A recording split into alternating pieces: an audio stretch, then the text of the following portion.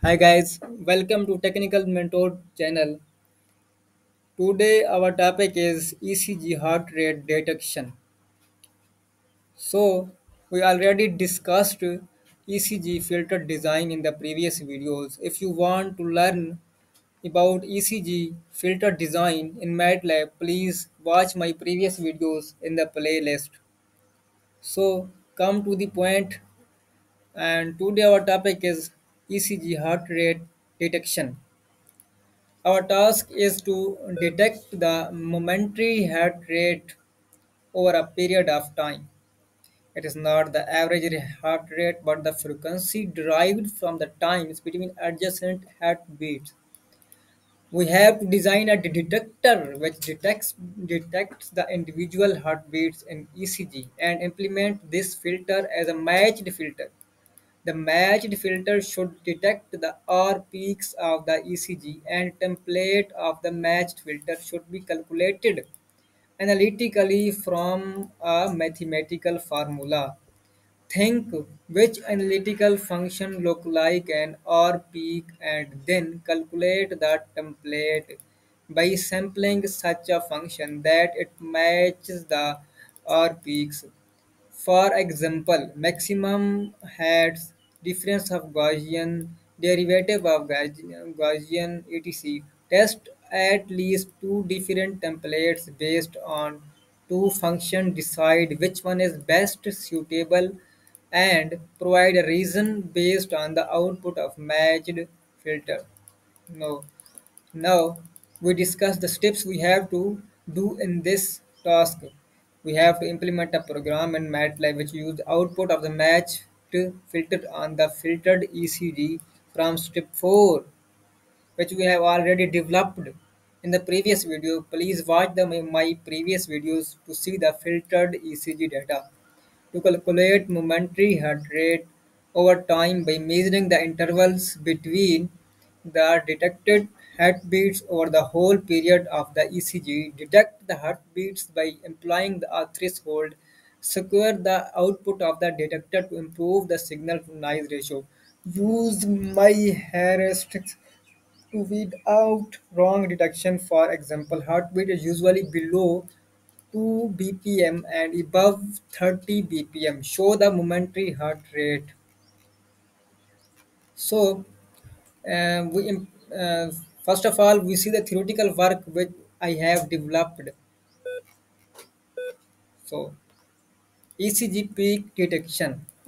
Make a detector that detect the individual heartbeat using matched filter. Take following step to make detector.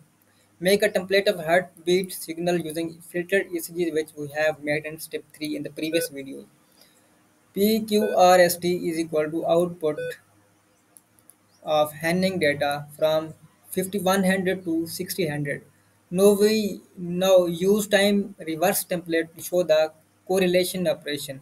Flip PQRST, flip all LR PQRST. We put the ECG signal in matched filter and secure the signal to achieve an amplified signal with noise ratio. In the figure, we can see that the PQRST wave is much clearer and distinct in the matched filter. ECG signal is compared to the wave we get in step 3. Therefore, to different process we need pre-filtering to get distinct ECG filter. Here is task 1 and we have also to do task 2. Now we detect the momentary heart rate by measuring the intervals between the heartbeat that we detected over the whole ECG time period. And then we applying that threshold. We use filter data that we got in step 3 and also use matched filter and secured matched data that we got in step 5A. To detect every pulse, we use threshold which is said to be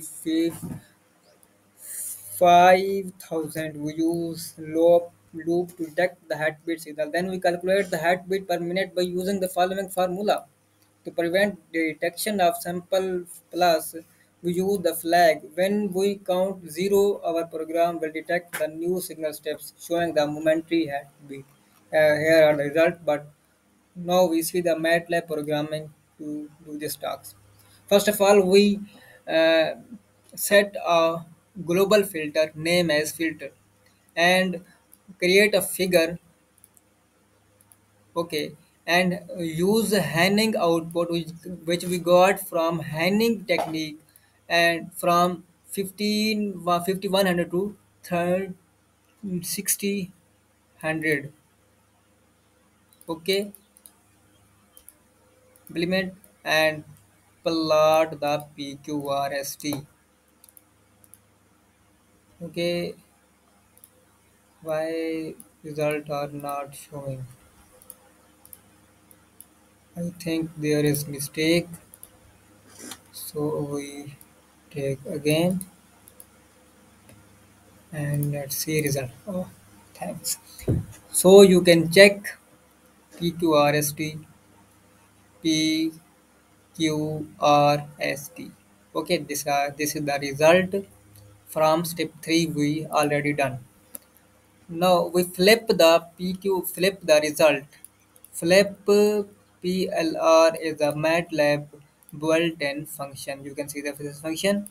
Okay, we implement to use matched. So flip the result. You can see the template. Okay, this is flip data. Now we filter the data by using our function myf data using flip data. We initialize a filter and calculate the heartbeat using handing output and flip QRST data. Okay, we calculate heartbeat and plot the heartbeat with matched filter data. Okay, you can see heartbeat.